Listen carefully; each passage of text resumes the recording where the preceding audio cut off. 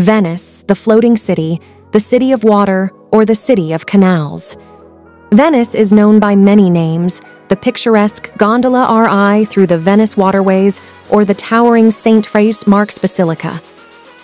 There's always that desire to see the city at least once in your lifetime, so if you've never been before, let's take a look at beautiful places to visit in Venice. Number 1, St. Mark's Basilica. Now this is the first place I reckon that you should head to, and by that far, the most epic church in Venice, the Roman Catholic Cathedral, is set in the heart of St. Marco Square, or Piao St. Marco, and it's been an important meeting place for Venetian and for US tourists throughout time. Even Napoleon once referred to St. Mark's Square as the drawing room of Europe, and most likely because of its wonderful tranquility. As you sit and observe your surroundings, the architecture is impressive, and the marble staircase is filled with incredible detail. You'll notice the horses of St. Mark that crown the main entranceway, stolen by Napoleon but returned in 1815. So this is a great place to start your adventure in Chiso, Venice. Number 2, Di Mar, music. With its pointed roof and its brick structure, a 10th century campan is so tall that it was the main mark for boat captains to find their way home. Now this is easily seen even from when you land in Venice, especially as you head to St. Mark Basilica. It was rebuilt after crumbling in the 1500s, and it now has an elevator to take you all up to the top. This is the most popular bell tower in Venice, so it's better to visit it early during the day, though it can be quite a sight at sunset as well. It offers superb views of the city, and if the weather is clear, you can see the Alps in the town's distance. Number 3, Pat Dual. Now, one of the famous places to see in Venice, the Doge's Palace, is an immensely beautiful and gorgeous palace that's located on the bank of the Grander Canal. During the early days, it was the seat of the governor, the Palace of Justice, and the official residence of DOI. Now you will notice the absolute finesse of the Venetian Gothic architecture. The decor just sets it a class apart, and easily one of the best places to visit in Venice. So this is a great opportunity to get there early, roughly around $14. And then you come to the Bridge of Sighs, which was built in the 17th century. So the purpose of this bridge was to connect the existing palace with the new prison to be built on the other side of the canal. And the name refers to the sighs that the convicts had who were on their way from the courtroom of the Pat Dual, and as they watch their freedom literally disappear under their feet from the bridge for the last time. Number 4, Grand Canal. Now Venice has literally hundreds of canals that connect the various islands that make up the city, and the largest of which is the Canal Grande, a monumental canal that's more like a river as it passes from one side of Venice to the other and snakes through the Censor in a large Sen shape over 170 buildings, dating from as early as the 13th century. Lie in the banks of the canal and is a very important waterway in the city for hundreds of years. And only 4 bridges span the Grand Canal, so as generally people and, tourists travel along the canal, not over it. Number 5, San Giorgio Maggiore.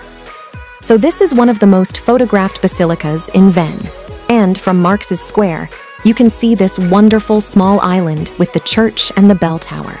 So the bonus of visiting this small island is that it's less busy than the ever-popular St. Mark's Square. So you can visit yourself with public transport, but I recommend that you download the official app, ACTV or AVM Venia, and you can find the exact timetables of the water buses, the pedal wind, and the best route from your home. Hotel number 6, Campo Santa Maria for Malmis auf Moa. Now this is one of the largest squares in Venice, and it is located in the Castello district. The square is bound by 3 canals: Santa Maria, Fossa, Pestrin, and Mond. No, but the most important building in the square is the Church of Santa Maria. And so, according to tradition, the church was built in 639 and then renovated just over 200 years later, and after that, it was damaged by a fire, restored again in 1106.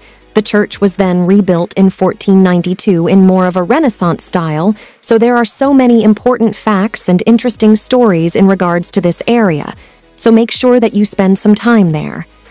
Number 7. The Rialto Bridge. So it's one of Venice's most famous landmarks, a stunning arch bridge that spans the Grand Canal. It's not just a beautiful sight, but also a bustling marketplace where you can shop for souvenirs and enjoy the vibrant atmosphere of the city. But I would be lying if I said to enjoy the vibrant atmosphere of the city because it is packed like a can of sardines, but don't forget your camera for those picturesque views of Venice's iconic waterways.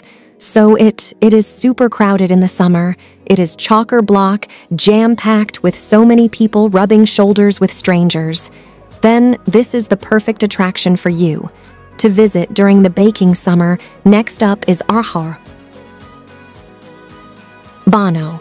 Now, this is an island in the north of Venice, very near to Torello, and it's become one of the most visited islands for its colorful houses, and every so often, and it's compulsory, the neighbors paint the facades of their homes in the chosen color and are notified of the specific shade according to where the residence located. But a legend is told that the houses were painted bright and cheerful, colors so that sailors could see them on those gloomy and foggy days. But believe what you will, you only need around 1 or 2 hours to visit this island, since it's very small. But if you want to keep exploring the Venetian lagoon and its islands, I highly suggest taking a vaporetto to Cello once you have visited the island of Gao Burano number 9, Murano. So now we come to the second island that you should visit to kind of get away from the main areas of Venice. And Murano is the second largest island in the Venetian lagoon, and it's world-renowned for its glassar, so it attracts millions upon millions of people every year to admire. It's glassmaking that has been going on for centuries, so it's a mix of 7 islands, linked by bridges and separated by 8 canals, and as I mentioned, famous for its glass, making its glass, products, mirrors, and so forth. So if you've ever wanted to buy me a gift on your next holiday to Venice, then this island is the perfect place to head. 2. And finally, number 10, a gondola ride. Now, if there's one thing that you should save your money for, it's this. Enjoying a gondola ride in Venice, I would say, is an absolute must. Drifting along the canals of a very romantic city. It's something that you should try at least once in your lifetime. As your gondolier navigates the waterways, you'll be surrounded by wonderful architecture and the gentle sounds of the water against the ancient buildings. For me, it's the perfect way to savor the city's unique charm. So whether you're with someone or by yourself, the ambience, that's truly why you would go on one of these. It's truly unforgettable. You see Venice's picturesque canals come to life in a way that only a gondola ride can offer. And there you have it, folks. Those were 10 top things to do in Venice, by the way. You can go to the Peggy Guggenheim collection. If that's your thing, there is a museum there of modern art. So if you are interested in that, you can do that, too.